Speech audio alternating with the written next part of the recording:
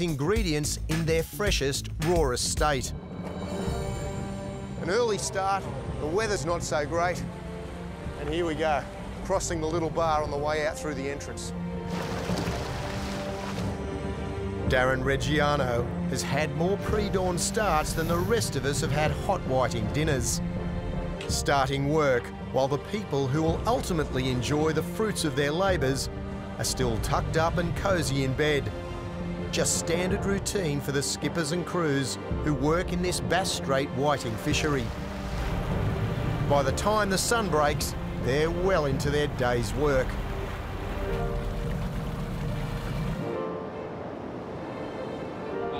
Yeah, probably a bit over 0.8 mile. Told it about a nice slow pace. Yeah, about 1.8 to 2 knots. 1.8 knots? That's slow, tough work, and an indication of how precise commercial fishing is in the 21st century. Well, here comes the net now. The two boys are going to actually pull the net in around this section here, up over the top, and that'll pull her right in nice and tight. Have a look at the seabirds out the back. Just insane. What a sight. That's incredible, eh? So Jordan pulls her over, I think. And this is what we'll be doing in a minute, mate. You got your muscles ready? Whiting, here we come. This is the first of a half-dozen trawls that this crew will do today. They're using a seine net in a fishing technique that's been around so long it's depicted in ancient Egyptian wall art. I wonder if those long-ago fishermen attracted as much attention as this from the seabirds of their day. Tell you what, you don't want to get down too close to those birds, hey? Yep, righto, move out of the road. The net gear Reg and his crew use is a modern Danish seine. It's a trawling technique that limits the gear's presence on the sea floor to about a half hour for each time they shoot the net. This, along with careful navigation, to ensure they avoid reefs and run the net only along sandy bottoms, has proven by recent research to virtually eliminate any trawling damage. Mixed bag, isn't it? Yeah.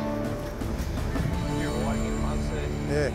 Well, real mixed bag, loads of whiting in there, some really nice sized flathead, whole pile of different species. A real mixed bag of fish, but the majority of fish here are the whiting. But there's one of your whiting, and they're unusual fish because they don't grow that big. That's probably your average size. We're boxing those up at the moment. Hauling the net in might have been hard yakka, but the real work kicks in when that huge mass of fish has to be sorted and packed into dozens of boxes that will transport the day's catch to the markets. It's exacting work too, sorting through this amazing kaleidoscope of shapes and colours. But I'll tell you what, we've got a lot of whiting.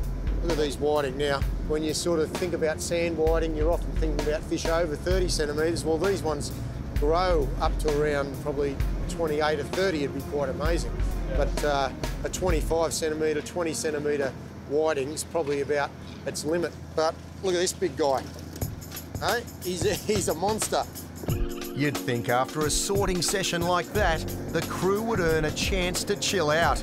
Well, they do. Down in the cold room, keeping the catch fresh for market means icing it down fast. And today, Chef Simon and I get to be the coolest guys aboard the good ship Nafel. The boxes just keep coming down, so the rate of ice shoveling has to keep up with the pace. And after all that, Simon and I get our turn on the net coming up.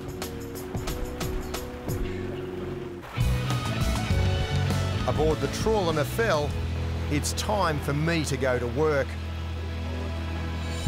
Well, this time out, it's Simon and my turn to bring those nets in. So I'm going to get Wombat just here to show us how to do it. Then I'll try to get involved, and well, we're getting pretty close at the moment. It's a bit of anticipation. This is the hard work here. Do this in the restaurant, mate. Getting there. Have a look at the seals. They are just everywhere. And there come the big albatross trying to get their easy feed straight in. Not quite as big a haul as the first one, but for a couple of newbies, it was a muscle stretcher just the same. What about that? It was a bit hard work pulling that net in.